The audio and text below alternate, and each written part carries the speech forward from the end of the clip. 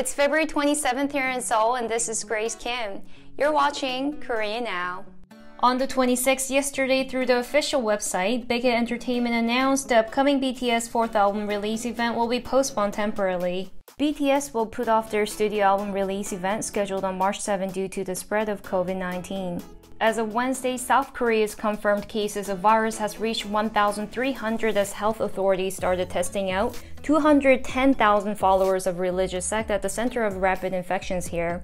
Big Hit Entertainment, the agency of BTS, announced that they consider the health and safety of its artists and also the fans as the top priority. According to the announcement by Big Entertainment, no further decisions have been made yet regarding the event. BTS Global News Conference held 4 days ago on their new released album was also aired live without the presence of reporters due to the rapid spread of virus in Korea. Meanwhile, BTS has broken the record again with their highly anticipated release of the Map of the Soul 7. Billboard announced Map of the Soul 7 was on course hitting number 1 on the Billboard 200 chart.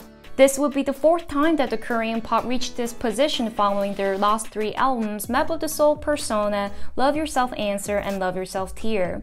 On February 24th, BTS presented the performance of their lead song On from the Jimmy Fallon Show aired on the NBC channel.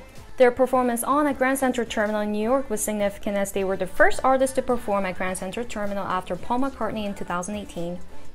Thanks for watching, guys. It was Grace Kim, and don't forget to subscribe our channel.